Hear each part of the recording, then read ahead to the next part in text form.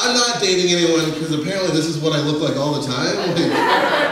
Like this is just the face I was born with, I guess. But I've been trying to get out there, doing a little bit of the online dating, you know, that never works. Oh my God. That picture. Okay. I'd say my first online date. This girl looked like she's maybe 120 pounds on the website. I'm excited because that's, you know, that's perfect. And I go to her house and I knock on the door, because I don't ring doorbells, because that's, I don't know, just whatever.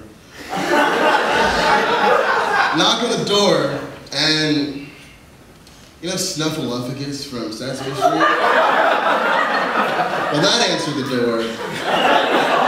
She's like, I'm ready to go. And I was like, oh, cool. We get in the car and she's like, I'm just going to be honest with you. When I used to do meth, I was a lot skinnier. I was like, do you know where we can find some meth? How long does it take to work? I got all night. I don't work till 8 o'clock at night. Like, you can see the effects. The worst is when you do an online date and she'll tell you she's got kids. That's the worst. I went on a date with a girl, she had a kid. And I show up and I pick her up and she's like, I'm not ready, will you watch Tyler? And I'm watching a little kid. And he comes up to me, he's like, what do you do for a living? I was like, I'm a comedian, I tell jokes. He's like, do you want to hear a joke? And I was like, I'd love to hear a joke. From a kid. He goes, what's worse than finding a worm in your apple? Now we've all heard this joke. I was like, oh, I don't know, half a worm. And he's like, date rape, bitch, bring my mom home by 10.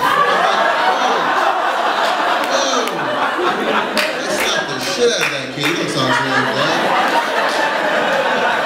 I'll be a new daddy if this goes well enough. I'm really not good with kids. I used to work at an electronics store. We're going to call it the best place to buy electronics. Because I don't want to get sued, but I think we all got it. I'm hanging out. This little kid walks up. He's crying. There's no parents, all right? And I'm like, hey, you doing all right? He looks at me. He said, my mom said I'm not allowed to talk to black people because black people kill people. I had a decision to make, ladies and gentlemen. I looked at that kid's face. I looked behind the ears, looked at the hair. I figured out what the kid's parents probably looked like. Scoured that fucking Best Buy and I found his parents. Brought his parents to the kids. I was like, hey guys, this is your kid. And then this old man from behind me whispered, finish them! And I pulled out 2 katana swords and I cut their heads off. Because black people totally kill people all the time.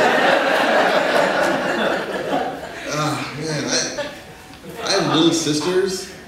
And like, who had older siblings here? Anyone? Yeah. Just what the fuck are you doing? Now, and you had to like look up to your older, like, why can't you be more like Sally? Why can't you be more, you know? My sisters will never have to worry about why can't you be more like Raymond? Why can't you wake up at 2 in the afternoon? Why can't you stop getting chicks pregnant?